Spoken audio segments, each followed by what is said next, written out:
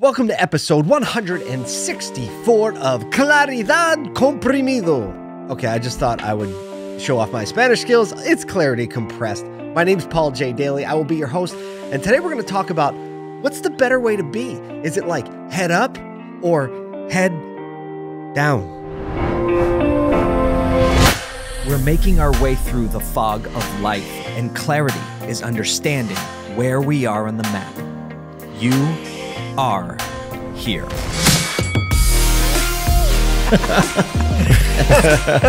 Let the good times roll. This is Clarity Compressed. Anyone who has been in a leadership position, and I don't mean this is limited to people in business or commerce or some organization, because you can be in a leadership role in a lot of different areas of your life. And by far, it is not just in business. It's in your family. It's in your community. It could even be while you're in a fast food restaurant. You could be in leadership depending on how you act. So here's the difference, or not the difference, but here's the point of what I want to talk about today. Head up versus head down. And what I mean by that is head up is you're looking out. You're looking into the future. You're evaluating all the circumstances around you. And some people are wired to be that way, always looking down over the horizon. Observe, observe, observe, pay attention.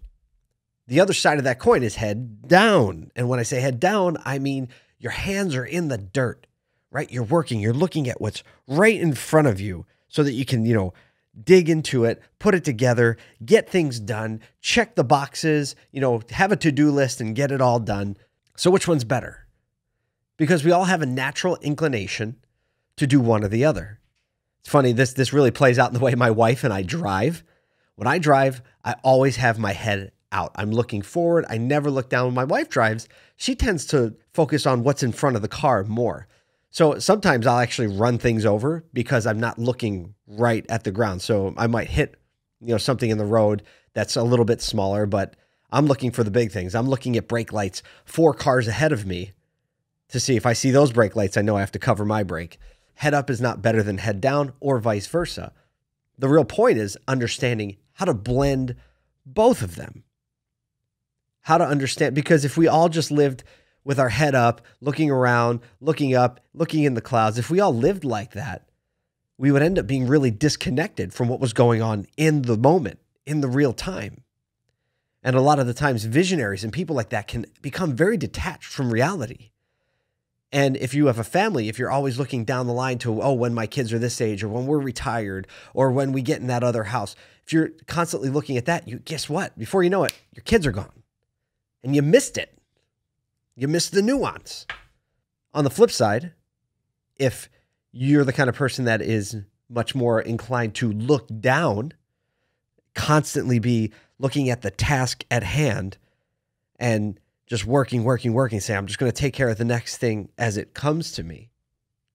Well, that's admirable, but you know what else you're at risk of is not seeing the danger that's on its way, not seeing the cultural change that's on its way, not having any time to adjust or adapt or prepare for it because your head's down.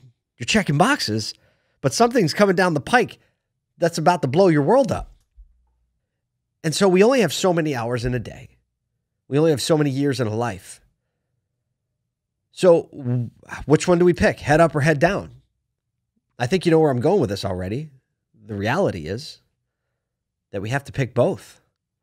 And we have to find a blend of both that works for us.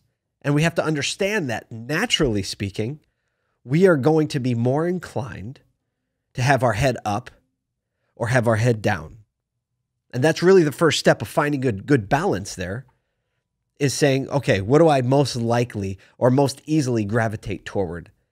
Keeping my head down or keeping my head up?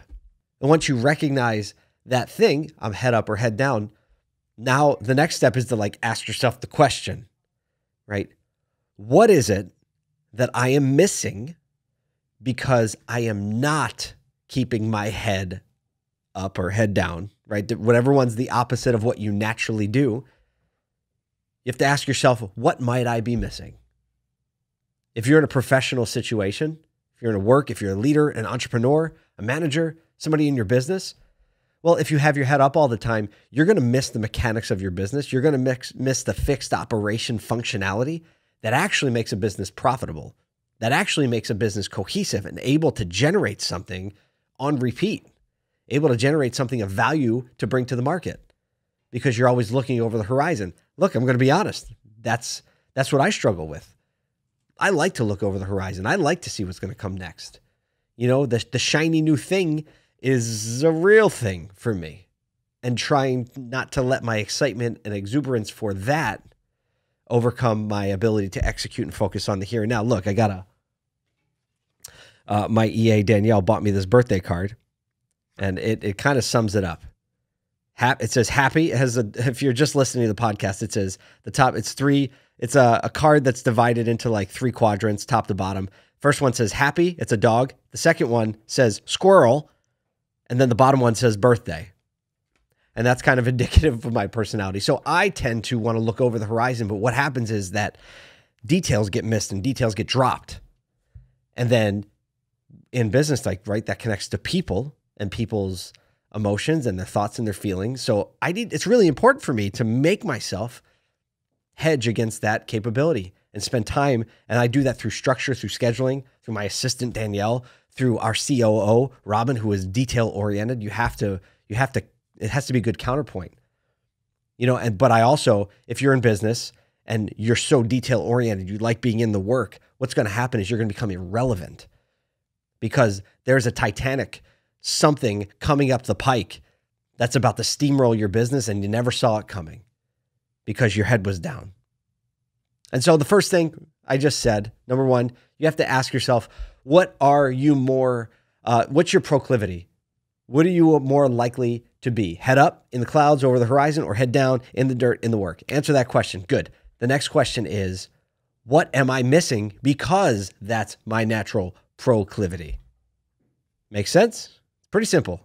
And once you ask these things, that, like, I want this to lead to some level of action and meaningful change, or else we're all just wasting our time here together, right?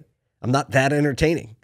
So third thing, I just said it, I gave it away. Third thing is, what am I going to do to change that?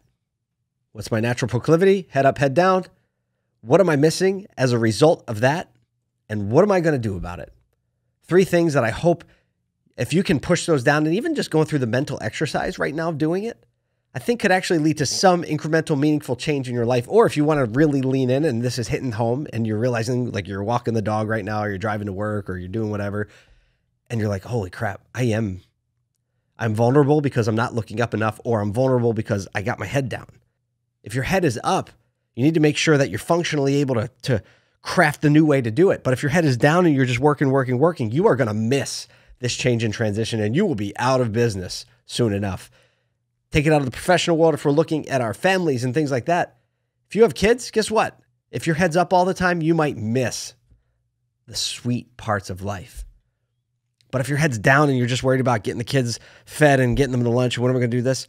Guess what? You might miss the dreaming and the fun that comes with looking at the future of your family and looking at the next steps and planning for the next steps of not only your kids' lives as they grow up and move out, but, you know, your relationship, your marriage, right? What is that going to look like when the kids are gone? And what do we want retirement to be? So I hope that little shot of perspective and that little shot of clarity on claridad comprimido, that's clarity compressed in Spanish, I hope that helps you think a little bit more clearly about where you are in life and where you want to head. That's the whole point of this show, is to help get you there. Understand where you are on the map so that you can get and orient yourself to where you want to go. I hope you have an amazing week. Thank you so much for spending some time with me here today.